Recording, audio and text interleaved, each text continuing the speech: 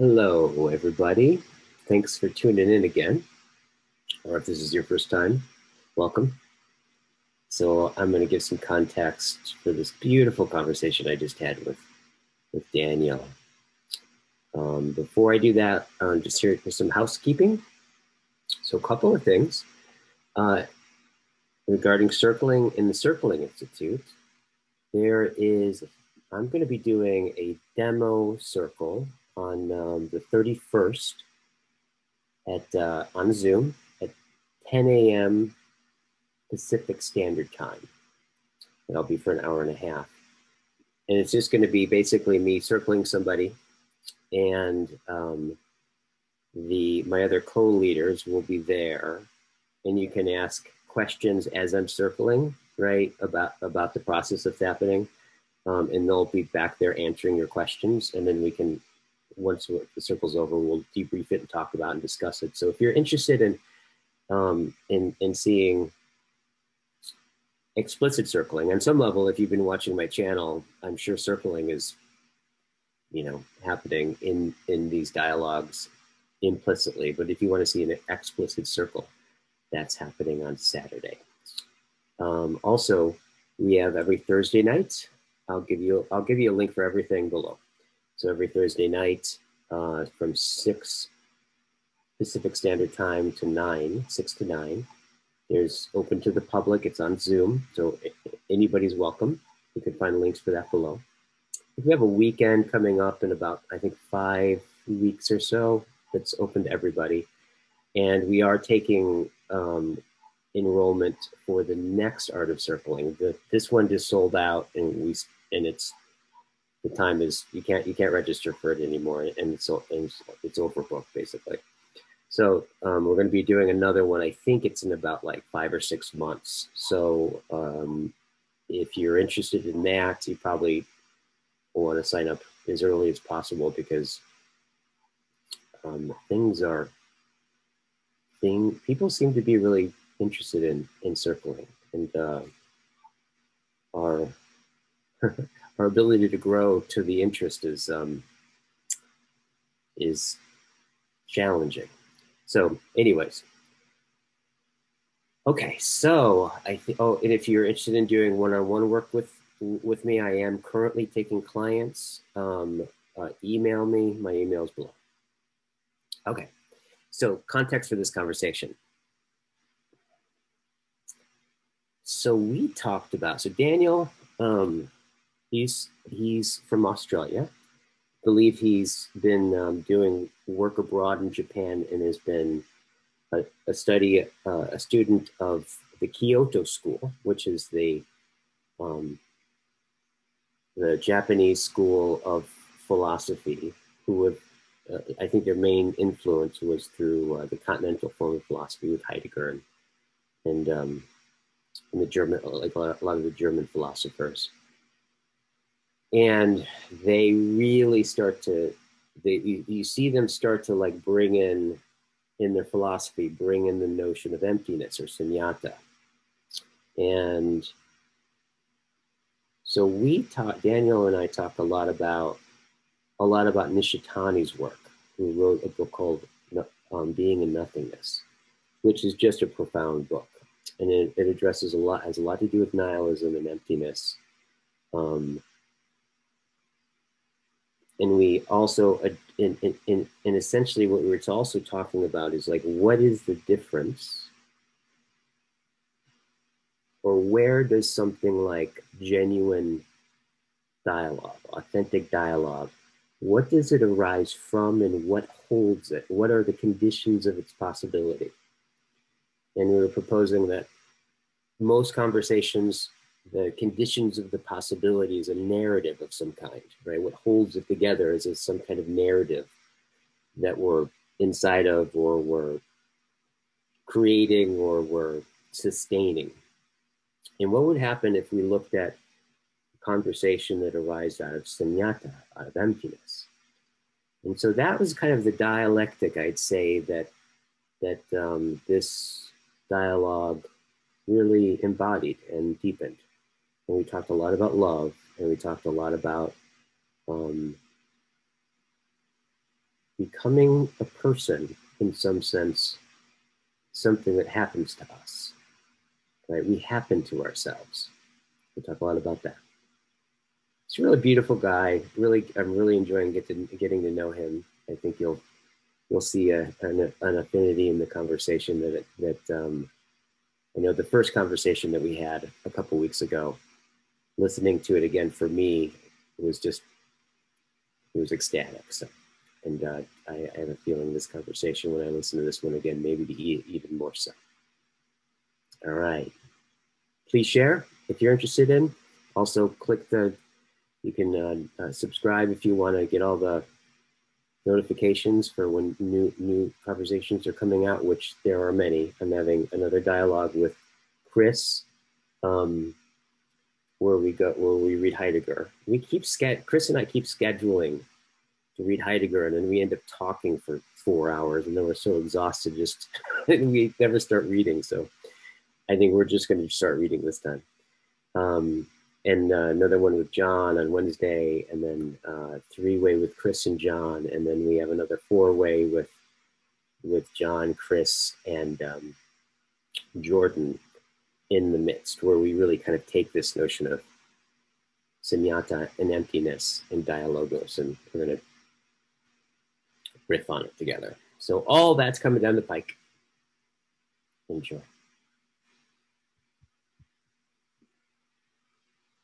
There you go. Good. Welcome back, Daniel. Hello, everyone. Mm-hmm. I'm really looking forward to us talking. Yeah, we were just talking about the last conversation because we met at the Hokiam. Is that how you spell it? The Halkion. Halkiam. My dyslexic speaking. Of Johannes's the guild that Johannes's start, and so we met, right? And so I was like, I think I want to talk with you more about the thing with Nishitani and Heidegger and stuff. And so then we just had this first conversation, and I really just enjoyed it. I even I was talking about it when I listened to it again. I was like, I got a little intoxicated or something. Right? There's kind of a sense of where, and I think I'm just this thing about dialogue, right? Especially a certain kind of philosophical intimacy. I experience it as like a philosophical intimacy. On one level, it's like an intimacy with the person that you're talking with. But there's this other component of intimacy, which is where it's almost like there's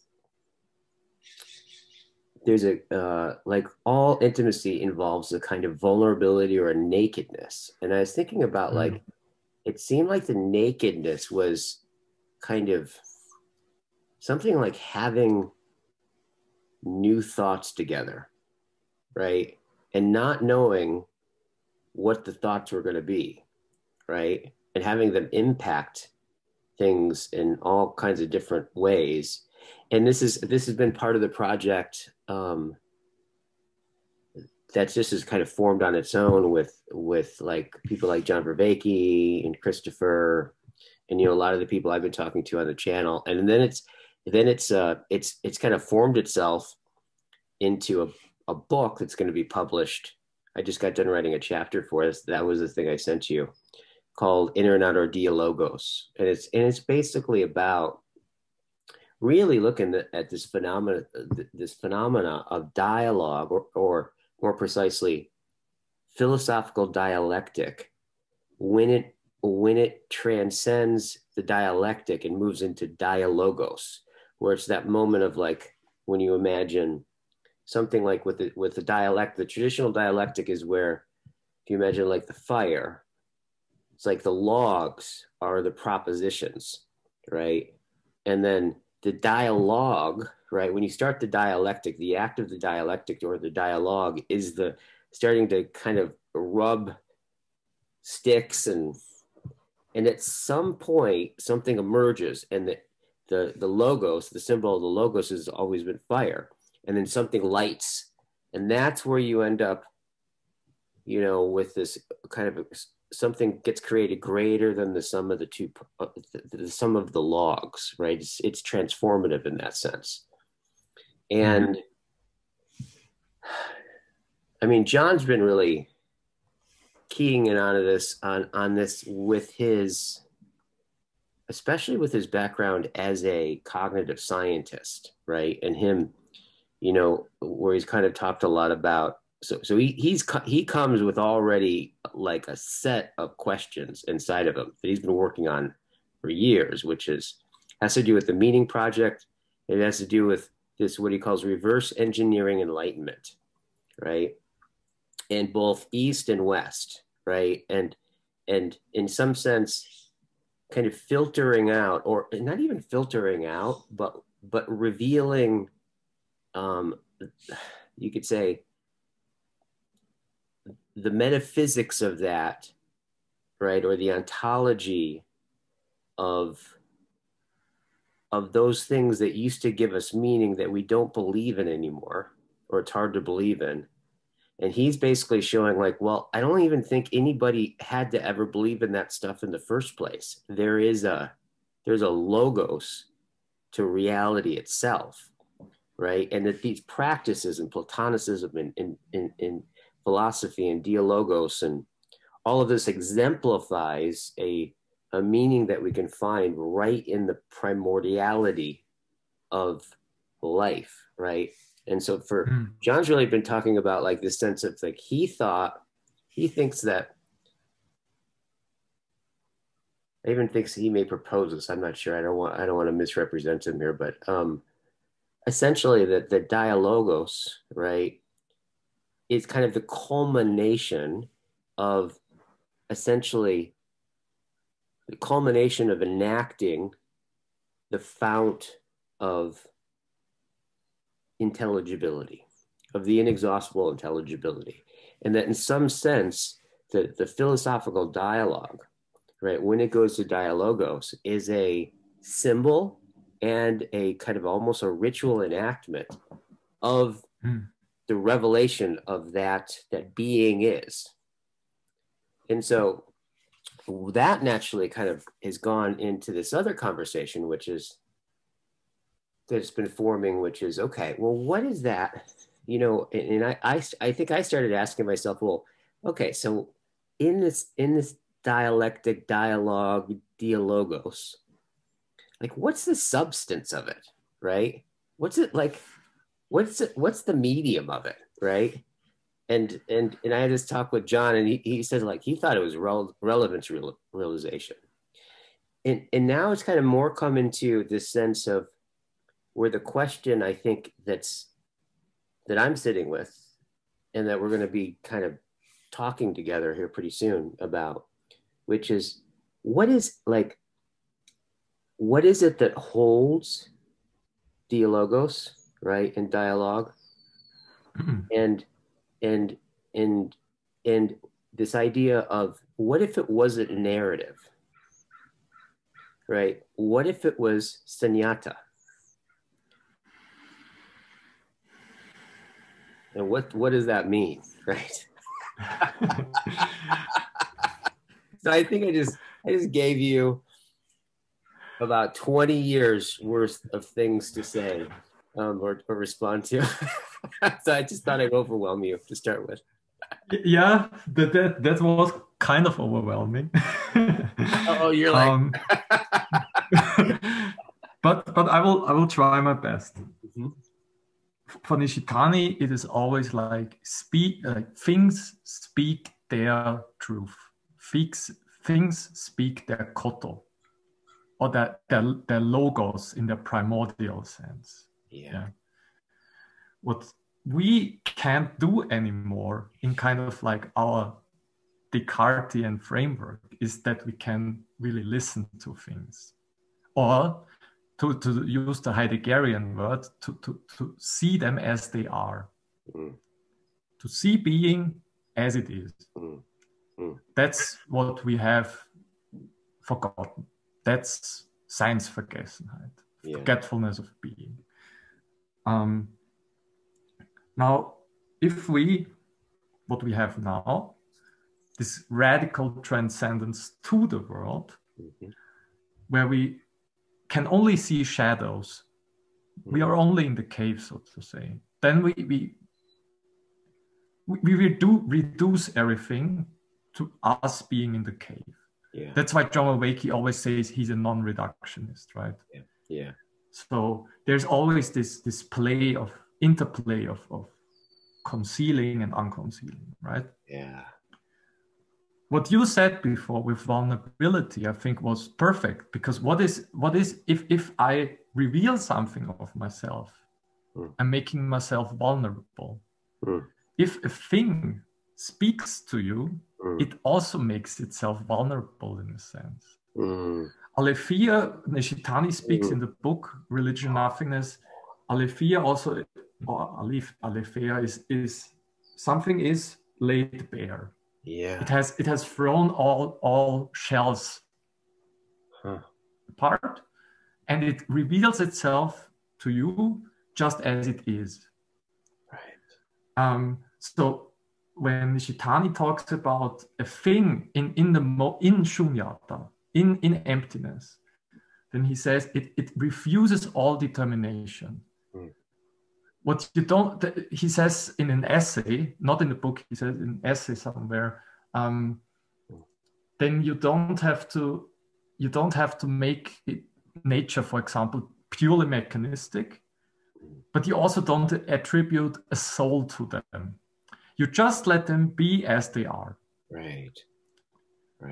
For Heidegger says in an essay he talks about in a seminar, he talks about Parmenides. He says, Denken und Sein or Vernehmen und Anwesen sind dasselbe. So thinking and being are the same. That's a very famous quote from Parmenides, right? But Heidegger reminds us that even what we say thinking and being or conceptualizing, the word concept, right?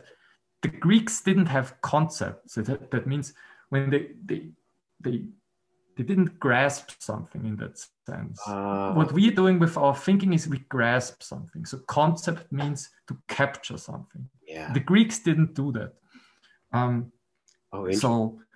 Wow, interesting. Okay, yeah, keep going. Vernehmen for Heidegger is just we see a thing as it is. We see a tree as it is.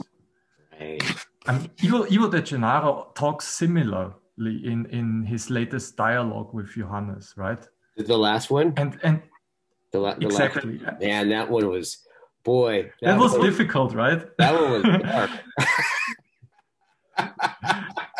I loved it. No, I loved it too. Yeah, I was really fascinated by it. But it was also, there was this kind of like unhomely feeling I got. Yeah. Because what he says is true, that philosophy was always like keeping an access to being. And we are in danger of destroying this access to being. Yeah. So what Nishitani is doing is trying to give us how in Japan or in the East, how, let's say, the access to being was preserved within emptiness. Yeah.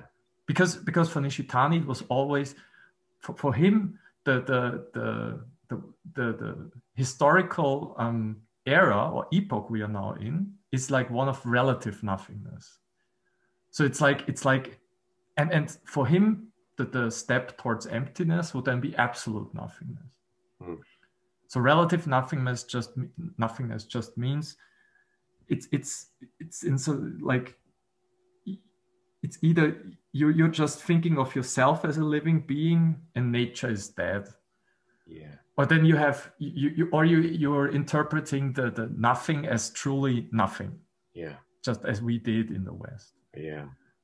So and for Nishitani, that's really, I think, one of the main aims of his book, that we try to rethink of all of these questions and make a step towards absolute emptiness. Yeah. Or absolute nothingness. Yeah. Better. And I think, going back to Skole, that we kind of need ritual play and practices so that we can learn to interact with things in the proper sense. Yeah. Again, and can see how their being shines through them. Right. You know, I want to read. Right now, I'm with Chris. I'm reading On the Way to Language. We're going through. Chris and I are going through the dialogue between the Japanese student. I think it's Nishitani, right? A student of Nishitani, talking with Heidegger. It's his name is Tezuka Tomio. He was a German studies scholar from Japan. Oh, okay. And he was, I think, a professor. Okay. Nishitani was. It's quite impressive with the dialogue. Yeah, Nishitani studied in the 30s in Freiburg. Ah, okay. And I don't know if he came later to Germany again. I think so, but not just for a short time. Yeah. There's this one line here that basically there's two. I'll read the Japanese philosopher says, and this is I think starts to open up something like emptiness, right? Mm-hmm. In the dialogue, right? In what the dialogue reveals and what allows the dialogue to be in the first place, right? Mm-hmm. This is a Japanese person says, "We Japanese do not think it strange that if a dialogue leaves undefined what is really intended, or even restores it back to the keeping of the undefinable."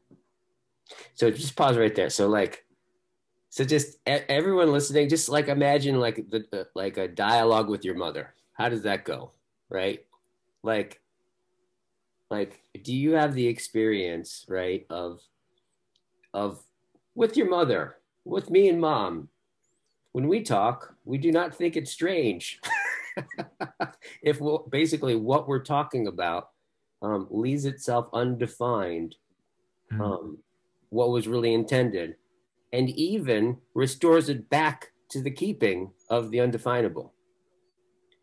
Like it, so, and one of the things is, I think one of this, and I say that because it highlights, I think, what Heidegger is getting at with idle talk, right?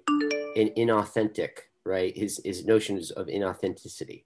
Now, again, I don't want to put a moral spin on that because we don't want to be authentic all the time. That would just be hell. You couldn't have anything sustain itself unless you had something idling, right? And keeping the current interpretations up. And that's what a lot of most dialogues in the ought to be, right? Which are these kind of things where you talk to your neighbor, you say, hey, and you have this gossip thing. And there's all that idling is I think about that. I always have imagined inauthentic idleness is the way that the cultural intelligibility basically keeps itself going like foliage, right? It's like this sense of like foliage. It doesn't go very high, but it just keeps a uniform kind of sense of foliage or covering.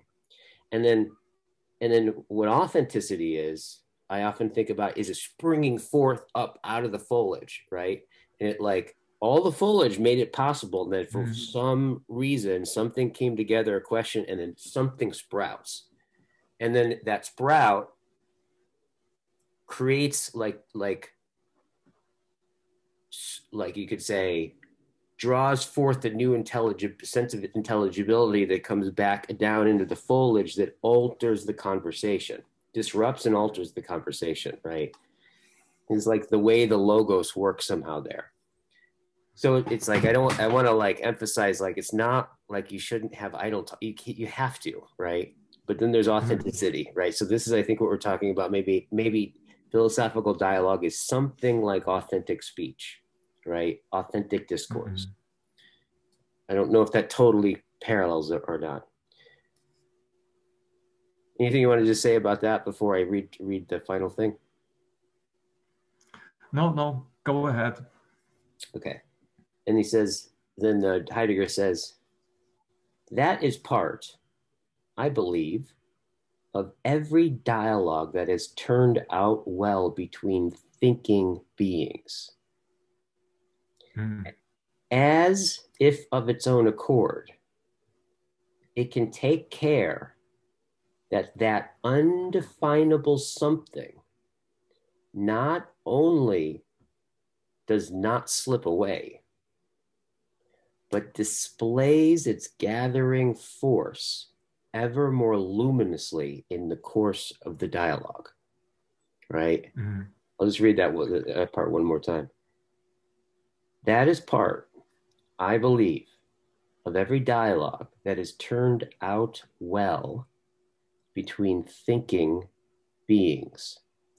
As of its own accord, it can take care that that undefinable something not only does not slip away, but displays its gathering force ever more luminously in the course of the dialogue. Mm. So, like thinking about the sense of emptiness, like sunyata, right? And the sense of undefinable, and then restore it back to the keeping of the undefinable. And this role of thinking that doesn't conceptualize, Yeah. right?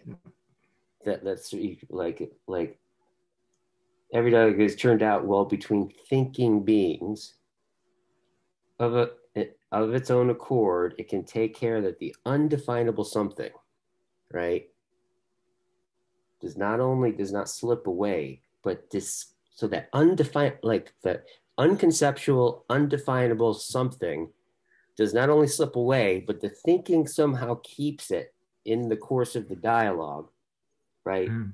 And it can display, right? It's that undefinable something not only does not slip away, but displays its gathering force. So there's a force Mm. ever more luminously in the course of the dialogue. When I hear that, it's kind of like you're just seeing your partner with whom you're talking, and you do not impose anything on them. Yeah, You do not impose any proposition on them. yeah, You just see them as they are in their presence, in their full presence. yeah. And that's and beyond that, let's say, is our being in a sense. But that's always inexhaustible and in that sense ineffable, undefinable. Mm. And when we come together and we are just dancing with our words in language, then and we do this in good faith and in trust, I think. So I trust you also that you're doing the same thing. Yeah. Then then we are also making us vulnerable, I think. And then something can reveal itself. Then something can light up out of that dance, so to say. And that's, I think, then you're speaking your koto or your logos being, so to say, and I'm speaking my koto. And we can see it together. And then something happens. And that's the event. Then something happens. And then something new is born out of that. And that's we are participating in the unfolding creation of the world. And that's the worlding of the world. And yet this undefinable, ineffable something that looms in the background, we have to be, if we do thinking right, then we can notice it, I think. Yeah. That there's something that we cannot describe or define, Yeah. that's in the background, supporting us. And that begins that okay, yeah. Okay, this is this mystery that I feel is It's accountable for everything good that I call good in my life, right? Is it comes from whatever this thing is that we're talking about. Okay, basically what I heard you say, right, is you're like, look, basically there's a vulnerability, right? And a trust that you're coming from good faith and I'm coming from good faith. And what I'm bringing in my vulnerability is my, like you could say, there's big L logos and then there's little L logos, right? There's my personal logos, right? The way the logos weaves my personhood and my personal intelligibility of things. So there's a way where I'm bringing in good faith, right? And trusting you to do the same. The particular way that logos gathers itself in the world, and you do the same, right? And because we're not, if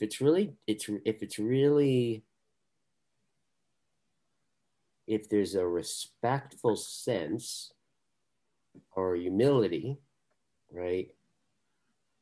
A real thinking can emerge that isn't a grasping, but in some sense,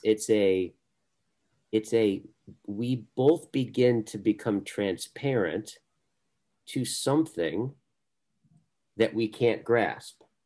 Yet it makes itself known in the course of the dialogue, right? It gathers itself in the course of the dialogue.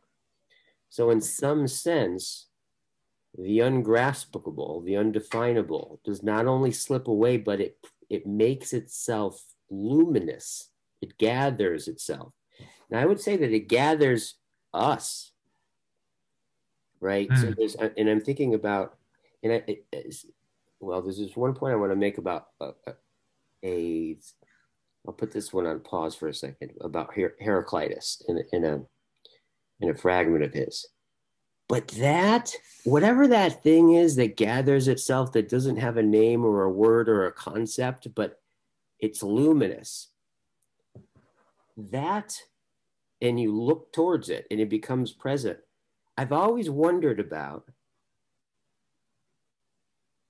because my life has been a series of being seized by things that, like, some horizon opens up and I turn towards it and I go to look what that horizon is because it's pulling me forward. And then the next 20 years, my face gets formed by its revealment to me, right? And I look back and there's a weave, there's a language pattern and there's movements and social discourses and all kinds of shit that you can define and get certifications in. At least that's been my experience. But the question I have is, how do I know to be interested and be seized by something if I don't know? By definition, I don't know what it is. What is that moment of what's being unconcealed is concealment. It's like it's actually being revealed that it's concealed, right? But there's something. How the fuck do I know how to be interested in something without already understanding it enough to be interested in it? That this is a real mystery to me.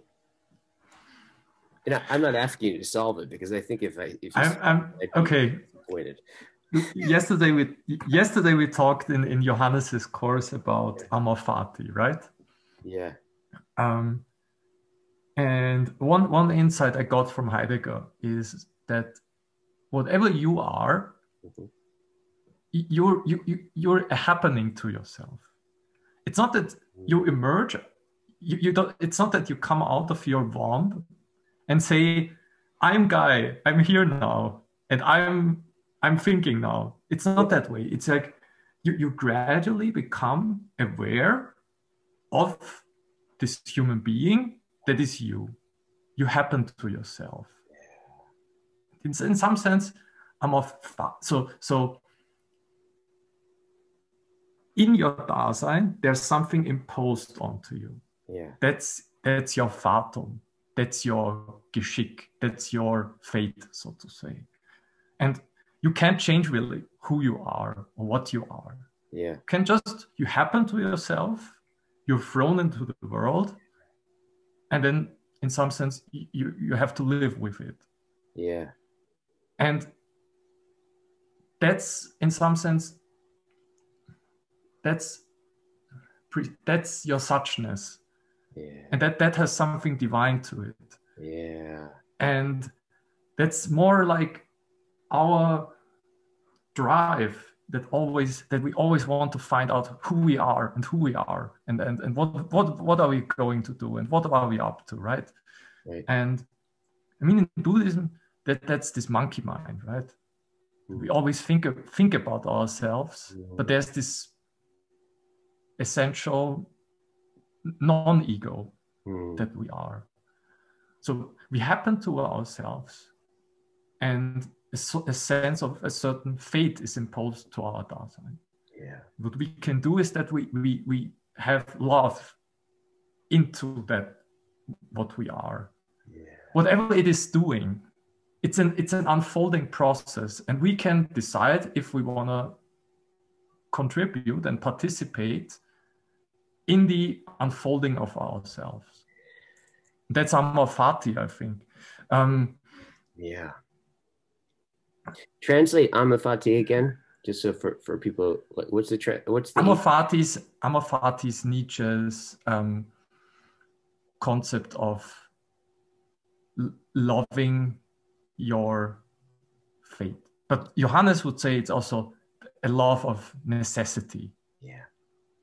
Love of, and there's an essential knowing of, I would call it with Nishitani, knowing of non-knowing, knowing what is right for oneself, knowing what, and it's so strange to talk about it, right? Because we always start from our ego in a sense when we think about what are we drawn to, and it's this mystery, right? It's really a mystery. But for me, it's like even this happening to oneself, that this being thrown into the world. I mean, that of course that's a great mystery. Yeah. And yet, just when you can feel the light and the love and the beautiful moments in life, and how things can shine forth. Right. That's all compensation and a consolation for all the suffering, I think. Yeah. And in Buddhism, there's a lot of, I think we have to really understand this, that in Buddhism, it's most of the suffering is just because of our centeredness on ourselves. Right. And for them, this self-centeredness is I mean, Nishitani writes this somewhere in the book. It's so deep. It goes into the roots of our being. Yeah. Deep into our roots into the roots of our being. And we can feel this when we have some drives, right? Yeah. Strong drives for sexuality or drives for food and lust and they are really deep in our being. We can't do anything about them. Right. And in Buddhism, it's just you see them and you try to make the best out of them. Yeah. And that's a simple explanation. But again, we happen to ourselves. There's always this essential, really true, quality of the non-ego to our lives. Totally. And wouldn't you say too that, and this has been my experience especially like it's funny in the emerging of circling has also been simultaneously the it's like in the realizing of circling who also got realized, and that was Guy, right? Like Mm, I have a completely different understanding of who I am through circling and it being developed. It's fractal that way, and I think that there's this quality of, I think this is what they mean by the notion of sovereignty, right? John calls it the like the agent arena relationship, and I think what John means by that is this: it's the agent arena relationship is the basic, um, what you find yourself already being in the world, thrown mm, into. It is kind of structured as an agent arena relationship, and that what I like about thinking about it like that is it starts to give access to that finding out who you are is is mutually, both faces get found out, the face of the world and the face of yourself, right? And that the optimal place to be, right, in those moments where like it's the suchness and the inexhaustible co-reveal themselves, like flow states mm, oftentimes I think exemplify that. And I think what that is that it's that experience of like what you're pressing into, right? And it's pressing back, like back onto you, is mutually as a reciprocal opening, right? yeah. Where it's the face of the world is articulating in the moment that it's drawing out an aspect of me that maybe I've never seen before, thus revealing it toward the world, and then temporality just, well, time disappears and an ecstatic Mm, temporality happens, right? That sweet spot seems to be, you can't, it's like you can't, it's impossible not to like fucking think that that's the most beautiful thing in the world. It just seems part of the experience. It's like the place of wonder and deep mm, involvement. So there's this kind of quality of and I'm wondering about this, right? I'm wondering about this. So, and you mentioned it, you mentioned a number of times like love, right? Like, and you also in this last time is what I really got from you in this, what emerged for me, right, out of the last conversation, I realized was when you I think you leaned in and you're like, we were talking about basically how fucked it was, right? And like how do you be with this fuck, it just seems like it's just going to go over a cliff, right? And you're like, and I think I said something like, yeah, but I think, what is it, how come I'm not totally in despair personally, essentially? I'm like, what? And I think it has something to do with, if I can begin to understand it, I start, there's a releasement there in the fact of it being intelligible. It's like that it's intelligible, no matter what the shape of the content of it is, right? It could be the most tragic thing in the world. But if I can grasp or reveal its intelligibility, right? That in itself, and then I think you leaned in and you said, like, yeah, I think it's just good. You can, there's and then you use the word trusting the world. And that I had never quite thought about. And I think the reason why it really struck me is when you said it, is that I think it actually, and this is oftentimes what I notice, it actually unconcealed something that was on some level already true, but concealed to me, right? Those are the things that seem to be most impactful, right? That kind of insightfulness.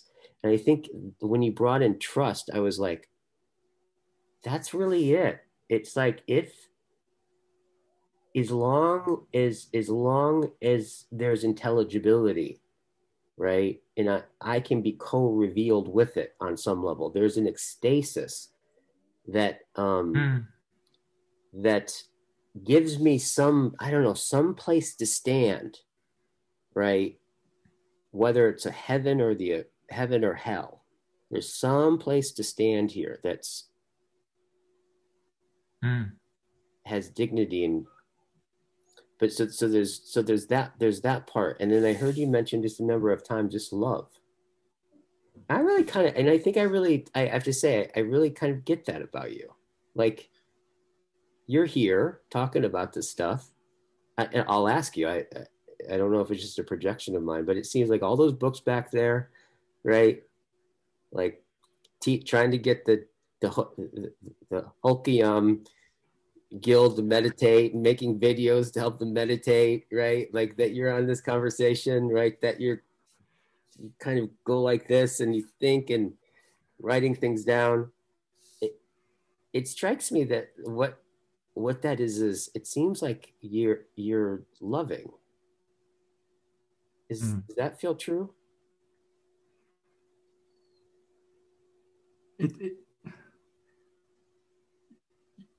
I mean, yes. I mean, trust and love are in some sense deeply connected with each other, right? Yeah. And it's of course it's this love to build personhood.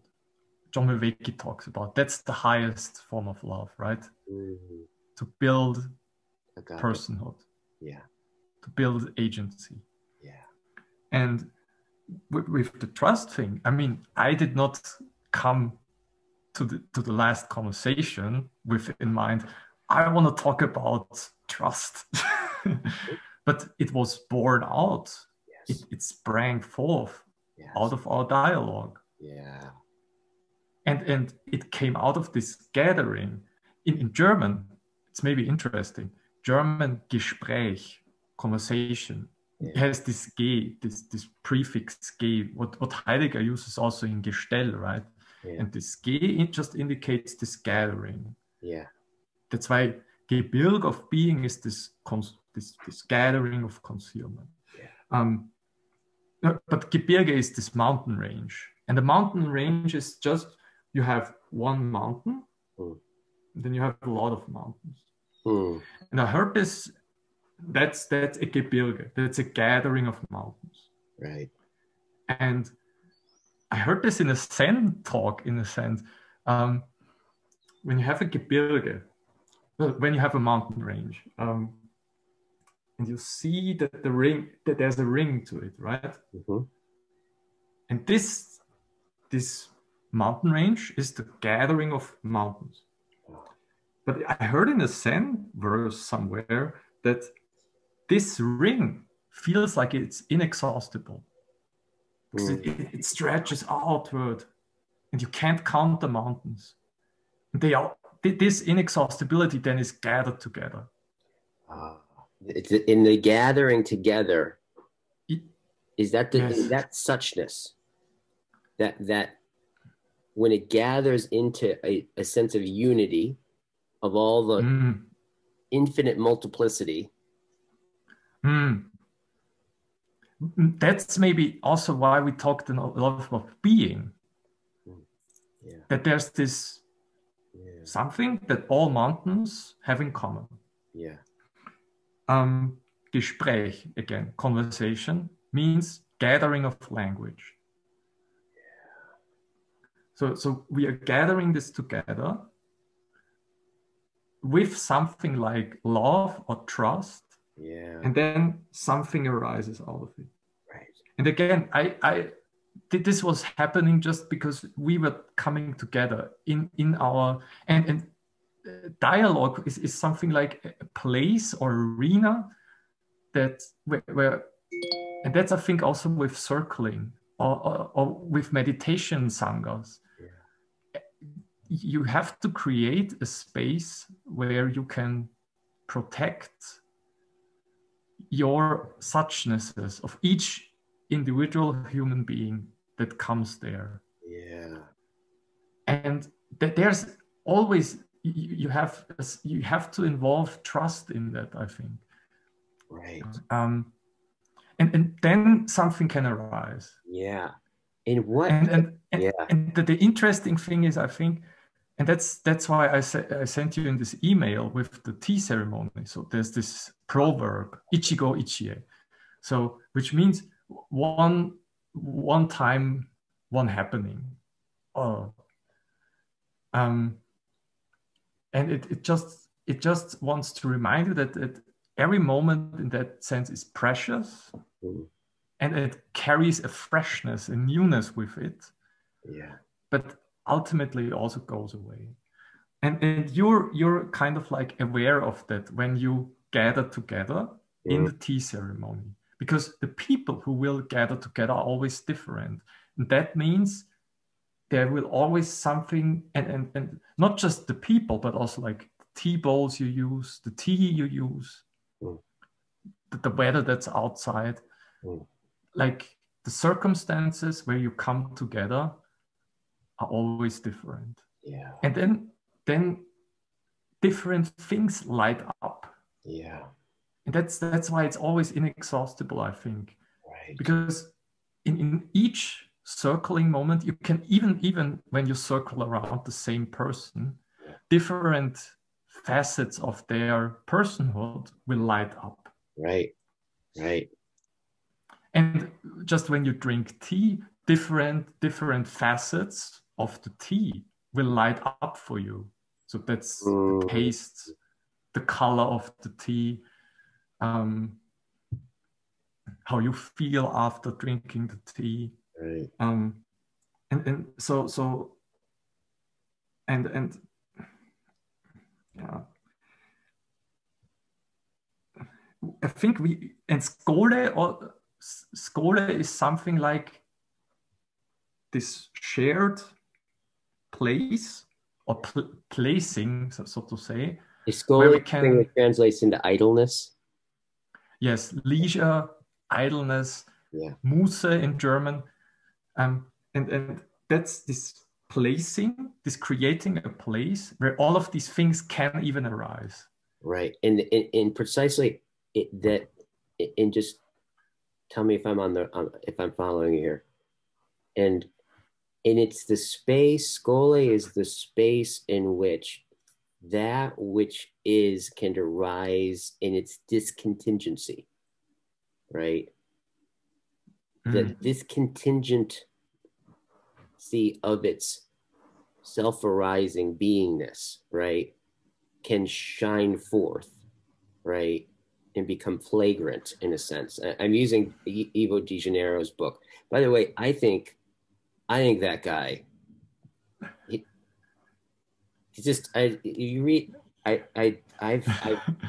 just got to say, whatever that thing is that Heidegger does, where like you get done with the end of that sentence and then your life's never the same, right? Like Ivo de Janeiro, he really has that particular way of doing it where this, like just this, okay, like a book, this little red book called Principles of Philosophy. You're like, well, maybe I could like bear like a few moments of this kind of principle. But then you read it and all your presuppositions have just turned inside out. And he's just like unassuming about it, right? But just looking at the phenomena. So what he thinks he talks a lot about is that the way that he translates, so he translates aletheia not as unconcealment, but as disabscondedness, right? And I think that the understanding that I have is like where he says the problem with looking at the aletheia as unconcealment is that it implies something that's concealed. But disabscondedness, you get more of a sense of it's like from the very center of its being, right? What it is revealing. It's not something that's hidden, then you unhide it. It from its being is revealed. And I'm wondering if this tea ceremony, yes. That's wow, that's really good. No, Heidegger somewhere talks about the heart of aletheia. Yeah. Or aletheia, however we want to pronounce it. So there's a heart somewhere. And Nishitani also talks about the kokoro of something. That there's this heart inside of something. That's this center that's radiating out, so to say. Yeah. that we can feel or see, or and for Nishitani, then that would be, he talks about this. He says kokoro eru not is like what, it's like attaining your heart, attaining the heart of something. So attaining the center that is radiating outwards. Maybe let's put it that way. Yeah. What did I want to say? Josef Pieper, the German philosopher that Johannes had mentioned in the idleness course, said something like, so idleness or Muße is to time what is the temple for space. So say one more time. Just say that one more time. I want to make sure I get it. Idleness or Muße is to time what is the temple to space. Okay. Oh, nice. It's making time. So idleness is making time free of whatever we are doing. It's making it free of our planning, of our constraining, and we just make it open, so to say. Yeah. And it's in that sense, it like all the previous cultures had kind of like a feeling for that this was necessary. Yeah. That you have sites and, let's say, cycles in the year where we are engaging in what we call this Muße. Yeah. So we have both sites and times for something. Yeah. And that's why I think why these all cultures have something like repeated festivals in a year that were not about binge drinking, but about something more. Yeah. Right? Yeah. Something like genuine idleness, genuine rituals. Yeah.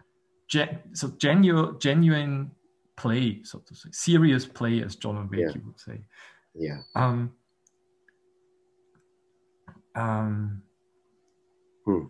And tea ceremony, I think, is it's an instantiation, a manifestation of that. It's a somehow sacred place with a time when it's appropriate to do a tea ceremony. Yeah. To where we can play seriously. Yeah. And out of that serious play, out of this really skole, so to say, something emerges. Yeah. And this is this heart that we can. There's this, Heidegger calls it with Parmenides. It's like the untrembling heart of Aletheia, he says. So Aletheia has an untrembling heart. Untrembling heart of Aletheia, yeah. Yes, that's in the Zeringen seminar from 1974. Oh, whoa! He's almost older than dirt by that point. No, I think it's very late. And that's from Parmenides. Yeah. So he says Aletheia has an untrembling heart. Yeah.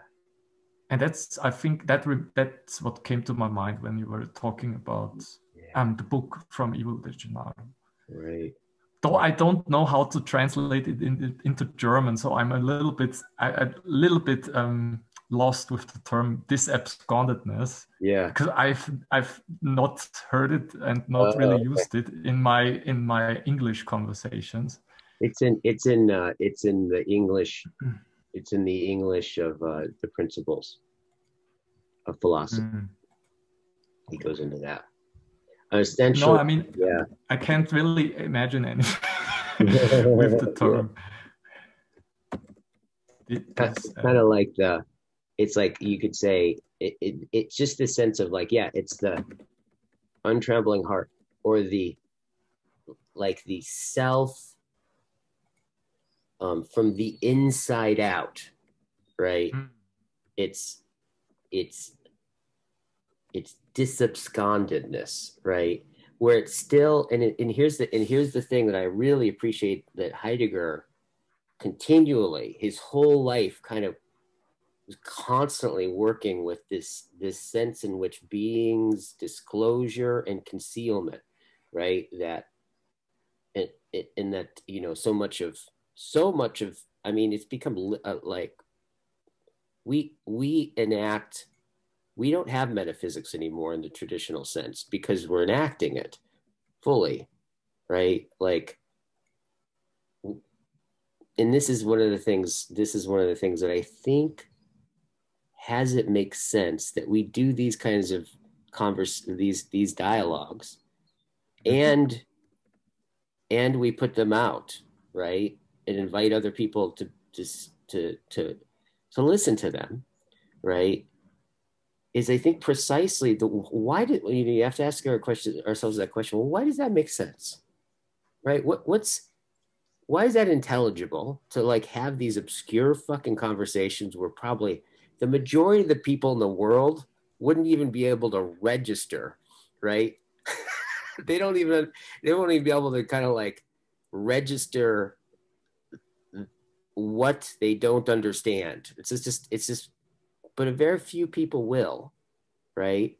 And we still put them out as videos. It's like, what's the telos of that, right? I feel, for me, you know, it's actually, I don't know if I feel this. I wonder if, in some sense, right, what this is, in some sense, if reality was like a field, and we say that Gestalt, right, or in framing, right, is just weaving deeply in the whole thing. There's little places where it's still skole still can happen, right? There's little weaves where it can still happen. And I think these conversations, part of their telos is that we're like, wait, no, there's very few places where you could still have God seizures, as I like to call them. I think one is an interpersonal relationship.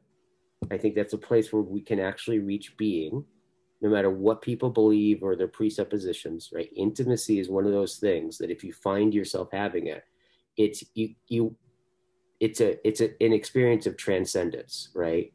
That's still available, right? It's undeniable without needing to believe anything, right? Mm-hmm.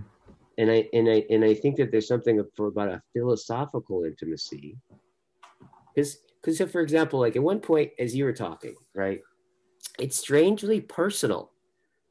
Like we're not talking about the details of each other's lives. We're not like spilling our personal guts. We're not telling personal secrets to each other. We're not disclosing necessarily interpersonal things about each other's lives necessarily. Rather, we're sharing our life right now, right? And we're talking about these things opening up. And I had this moment where I was just like listening to you talk, right? And I was just like you're like my new best friend. I just had the feeling of affinity, right? Like for like this, I love this guy. This is like just this unreasonable affinity opens up. And I think it's not, what would it mean to you if I just spill out personal facts of my life? Yeah. It's more about in the enactment, in this kind of impersonal enactment, you see much more about me, right? Yeah. If I tell you now where I lived and where I went to school or so. Yeah. Totally. And it's just in this, how we come together and dialoguing together. Yeah. And why can you have sometimes deep affinities with someone, although you just met them? Because your being shines through, and your being, in a sense, is your suchness. Yeah. I mean, it will transform, but in some sense, there's this likeness to it. Yeah. What Johannes is, I think, about with the eternal recurrence of the like. And Mm, Nishitani talks about the likeness as well. mm, There's a likeness to a bird. There's a likeness to a tree. yeah. And in being, I think there's a likeness, and we can see the likeness we Yeah. if we can think in the way Heidegger wants us to think, in this contemplative, or what he calls das besinnliche Denken, the contemplative thinking, where I just can see you Yeah. without putting anything of my stuff onto you. Right. And that's maybe to make this a little bit more concrete for the people who are listening. That's, for example, why the filmmaker Terence Malick, who was very influenced by Heidegger, Mm, chose to make films, because when you watch and so to say, he wanted to give the one who is viewing the movie a perspective from which Heidegger views the world as he understood Heidegger. And I think it does a great job with that. But why a movie? Because a movie always draws you out of yourself and lets you forget about your ego for a while. yeah. That's why movies can be so transformative and so powerful. Yeah. Yeah. And that's the way how we have to go in a conversation. We forget, we let our stuff, so to say, behind, Yeah. and just come in with our being. Yeah. And then this likeness reveals itself to you. And although we haven't talked for long with each other, Mhm. you can see the likeness, Yes. and then you can feel the affinity. Yeah. In the And enact. but well, again, that's so precious. That's why we shouldn't talk about it. That's why it's lurking, what the Japanese scholar says, right? It's in the background where it's safeguarded. We don't talk about it and put it too much out, because it's so precious in that sense. Yes. Yes. And if you can think and listen carefully, then you can see it anyways. Without that, we explicitly. Yes.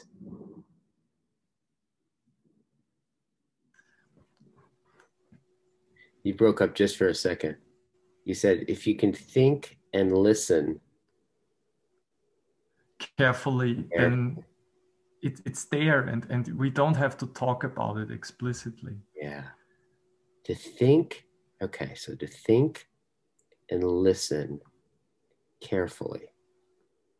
Those three things just seem. I want to pause on those for a second. So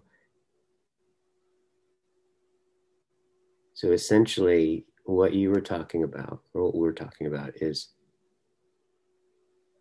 one of the there's a bunch of different threads that are emerging, right?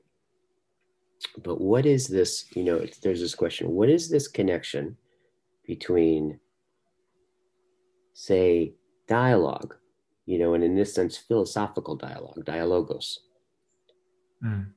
um, to have it arise, the space of it, or what it's inside of that makes it possible. What is it if it's narrative, and what if we say it's emptiness, right? What's the difference between those two things, right? A narrative, I'm going to propose something like this, Mm. right? I think most conversations are already trying to get somewhere, right? Mm. Or there's the Mm. idleness sense. It's like it's a narrative that we're all sharing and we're just regurgitating it to each other, right? For Mm. that kind of thing. What is it for dialogue, right? To be on its home ground of, as Nishitani would say. I love that term. It's on its own home ground of emptiness. And then you Mm. said, no, as I talked to myself, as I just kind of represenced that, I just remembered just what you said about where the Japanese are like, don't talk about it too much. It's too precious. Mm. It's interesting because like as Nishitani in many ways, I think that Nishitani was like, how could I get these Westerners to like get a glimpse of Mm, emptiness, right? And he goes through it over and over and over and over again. On one level, it's a little bit repetitive, but it's precisely because you can't explain it, you can only see it. And there's these moments where I'm like, whoa, that it's a it's not a thought, it's a mm, it's a realizing something that's like so close to you. It's closer to you than yourself, right? Emptiness. But one of the ways he goes and describes it is like the fire, right? We can describe the being of the fire as in all of its attributes, as like ignition, right? Heat, consumption, all that kind of stuff, right? And he says, mm, yet the fire does not burn itself, right? mm, And it's precisely in that it doesn't burn itself that it has its being, right? If it burnt itself, it wouldn't be fire. Its own home mm, ground is already is in some sense its own negation of itself. So, mm, mm, and mm, that it's not back here, and then mm, it negates itself, and therefore it's fire. I get the sense that no, the self negation is within its the very heart of its being. It's in every molecule. mm, It doesn't mm, go away such the fire fills it in and it disappears. It's the possibility or the openness for it to be the particular thing it is from its own home ground. So it's interesting because I think about this, and you mentioned this sense of like, yeah, we shouldn't talk about it so explicitly, right? The dialogue, right, or in the tea ceremony because it's so precious. Well, what is it precious preserving, right? It's connected with, I think precious is probably connected with preservation, preserving, sustaining.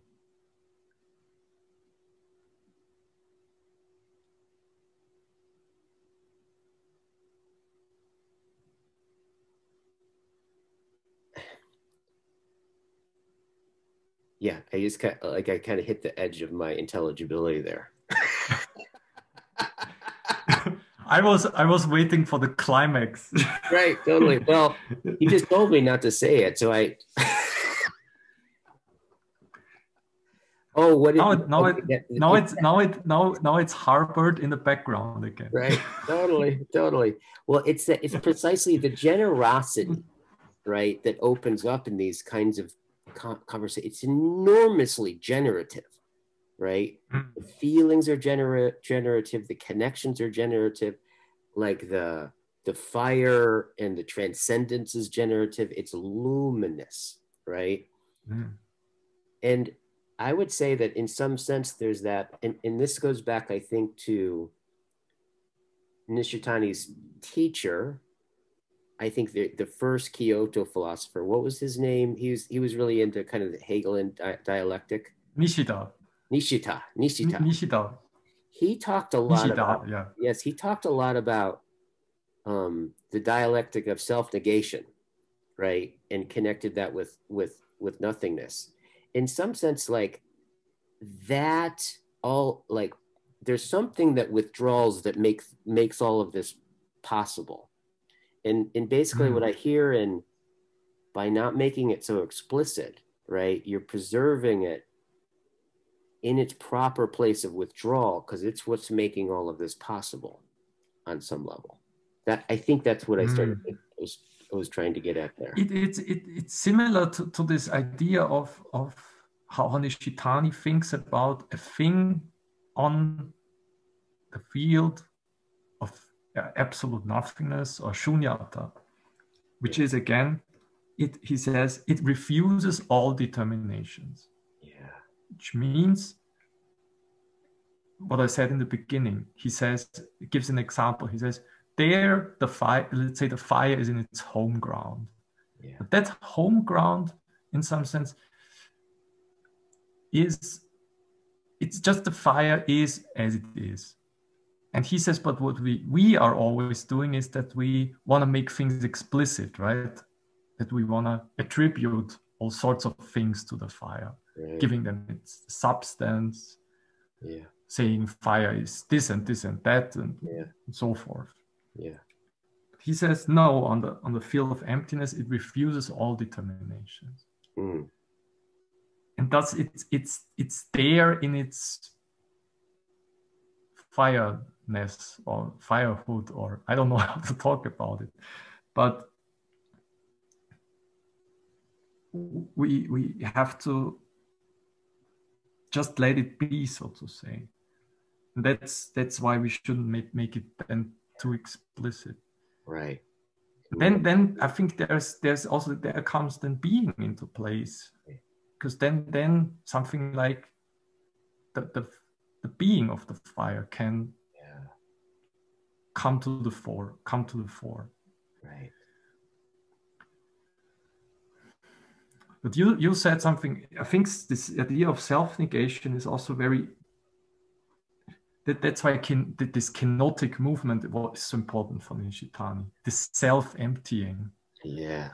And in some sense, if I want to let your being shine, think of interestness, shine into my being, then I have to be willing to negate something in me. So I'm open and receptive for what you are saying. Yeah. And vice versa. Interesting. So that's why this self-negation is so important. Oh, it's really interesting. Yeah. Yeah. And it's not negation, again, not in this nihilistic sense, Right. but it's just self-emptying. Yeah. And it's this, maybe we can talk with Gelassenheit, with releasement about it. I'm not letting go of everything, but it's an active letting go. My suchness is still there, and yet I'm open for what you are saying and bringing into the dialogue. Right.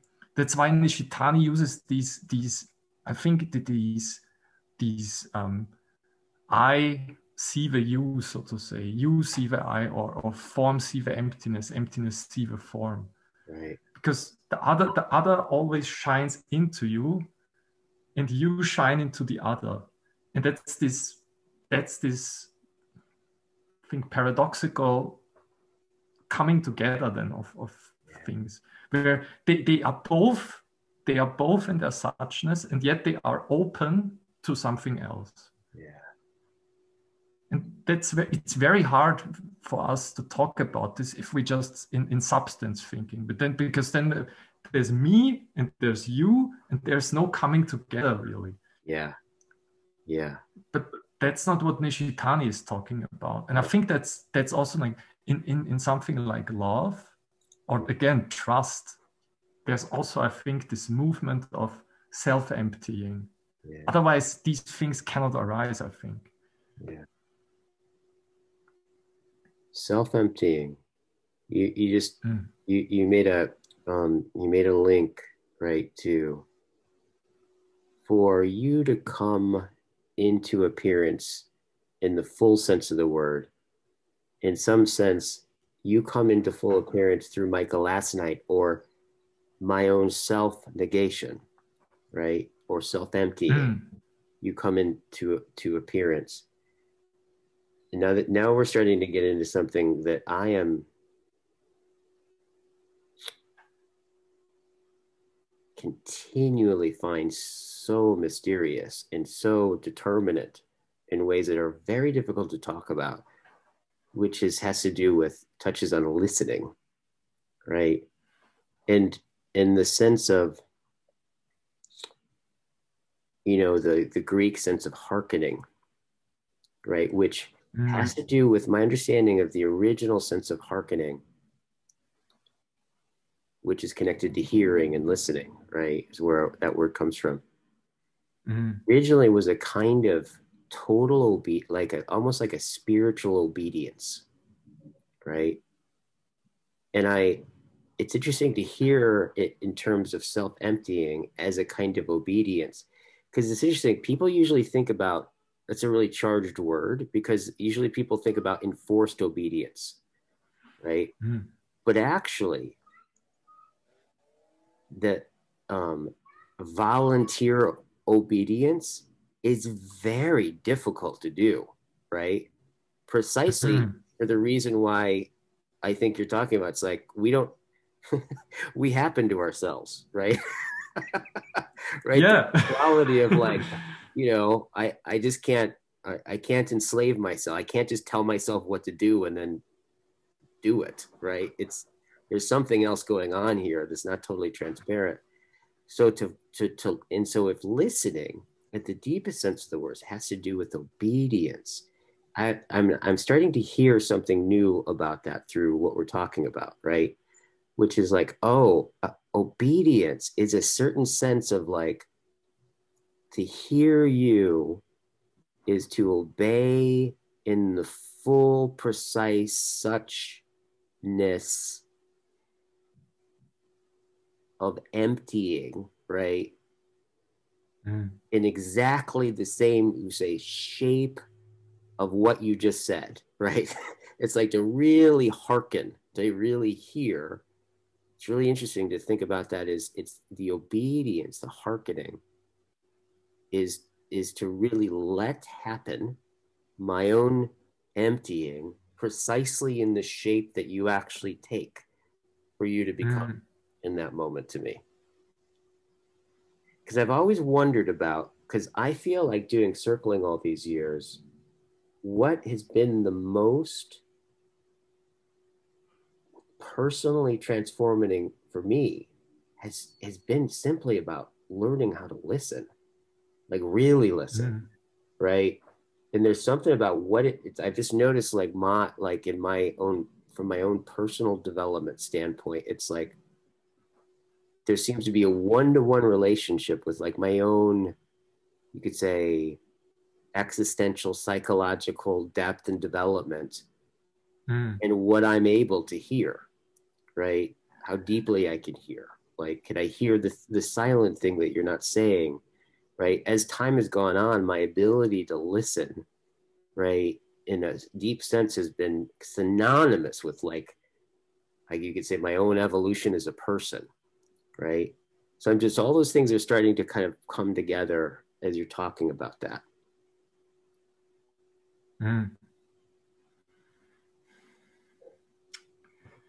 Nishitani says, quoting Basho, right?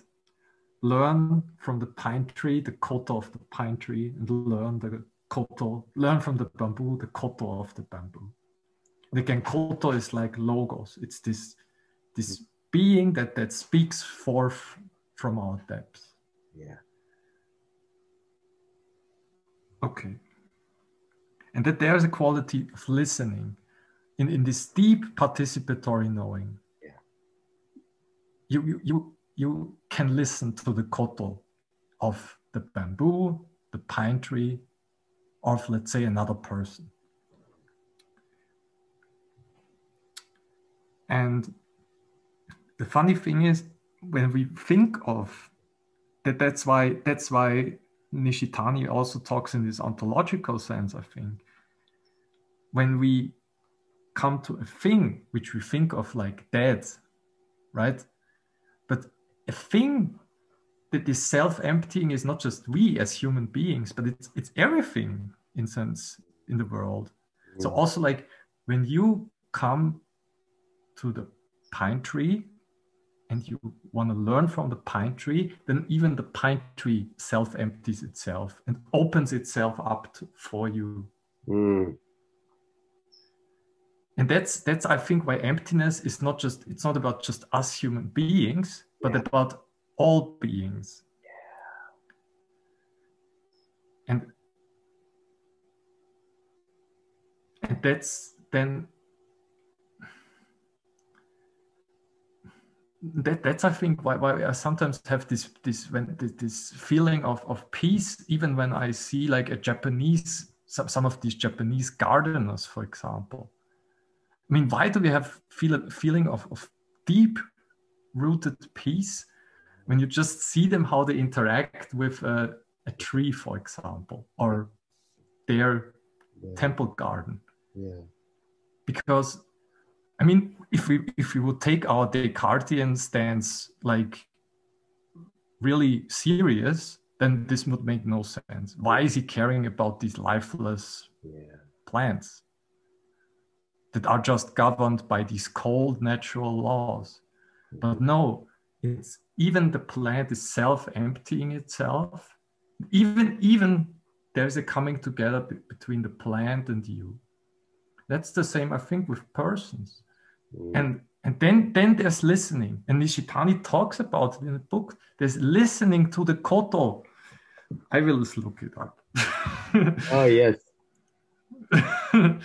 You listen to the koto of a thing.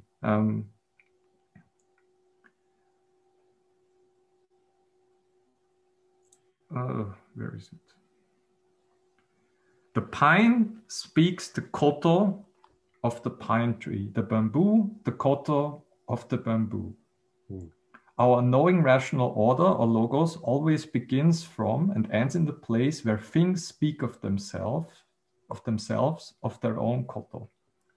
Its point of departure is where things are on their own home ground, just as they are manifest in their suchness. For that things are as they really are, and that they speak of their own koto are truly one and the same thing. And a little bit before he says, maybe I should read all of this. In brief, here logos or koto as rational order indicates the aboriginal mode of being of things on the very field where they in fact are manifest in their aboriginality. In German, it would be Urständigkeit. And at the same time implies that this is the mode of being that these things ought aboriginally to show. That things are means aboriginally that they express themselves. And that in expressing themselves, they give expression at the same time to what it is that makes them be, pointing it out and bearing witness to it, in the twofold sense of clarifying and confirming. Yes. This is what it is for things to be in a Dharma-like mode. The one aspect we refer to as things preaching the Dharma, the other as they're obeying its imperatives. So the things are preaching the Dharma, and we are in spiritual obedience, as you wonderfully said before, listening to what they preach.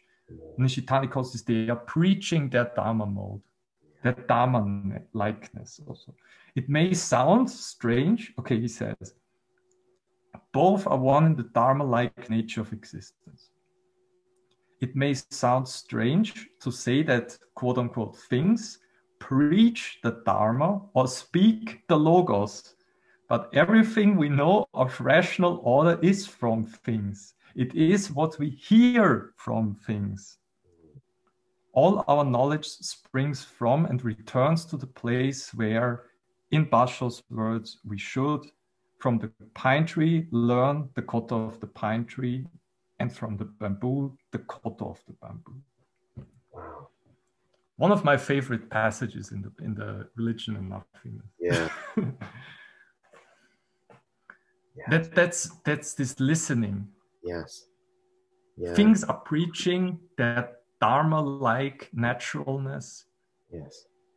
And we are, by self-emptying ourselves, in a mode of spiritual obedience, listening to their koto or their logos. Right. And that's how things are in a mode of emptiness. And that's what we have. That's the place of aboriginality that we have to return to for Nishitani. Nishitani always says the nihilism of our modern age is something we have arrived at. Yeah. Again, with Heidegger, it's the forgetfulness of being. We have forgotten these things, and we have to return to a place where we can again participate in this deep participatory sense of knowing, participate with things and listen to things and be in spiritual obedience of what they preach to us. So that's the logos or the koto, what they preach to us. Right. That was powerful. Very powerful. Yes. It's like I can feel the energy around us. Absolutely. So much good emptiness. Thank you so much for sharing such good nothing with me. Yes. That was really great. Yeah. And also, again, it can only come into being by like suchnesses coming together. Yeah. That we as beings come together in a mode of trust and love and self-emptying in this deep religious sense. Yes. And only then it's that we have the possibility that things open up. Right. Right. And that the divine logos or the koto comes to the fore. Yes. Right. And that's this preciousness. Yeah. I think that's why we had always this sense of like making a temple, and that's why idleness was always divine. That's why we have the divine Sunday, where we have the time that's really safeguarded. Yes. For going to the temple or Right. the church. Right. Right. And we've forgotten. We've forgotten. And we can't listen anymore. And Nishitani has recognized this and tries to. Yes. I think he tries to finish the thing Nietzsche and Heidegger started. Yeah. And I think he achieved it, but it's just difficult. Yeah, it's difficult. I'm agreeing with John. I've read the book the first time 7 years ago, and I didn't understand much of it. Yeah. I only like the first chapters of the book. Yeah. But I really had the feeling that there was a lot in there. Yeah. Yeah. And I mean that's also because Nishitani is so difficult, because you need so much understanding also. You need Heidegger, and you need Nietzsche, and you need all of philosophy to get kind of like understand him.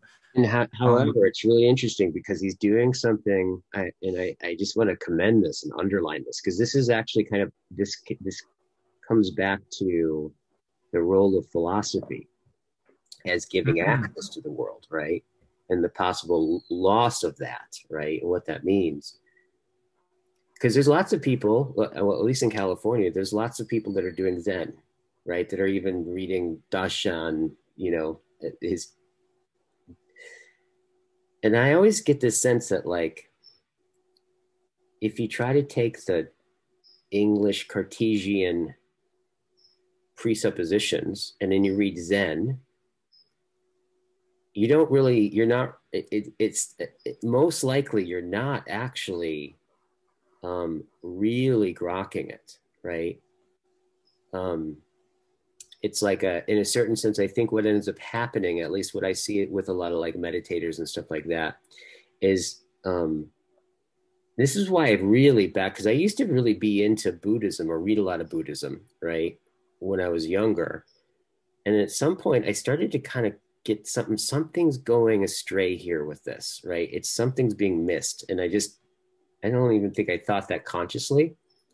But I think what's going on with a lot of some of the Eastern practices or the Eastern kinds of thinking in the West is it seems like people are unknowingly presupposing kind of a Cartesian subject that then they're trying to, in some sense, let go of, right?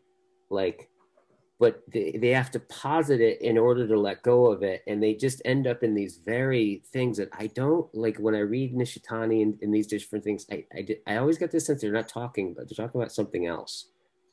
And I think Nishitani is getting into the minutia of it, right? In such a way that you're actually, you have to go back to those notions about substance and work through that thinking that because when you read about that stuff, you're not reading something foreign. You're actually explicating what the background is for everybody that they step onto.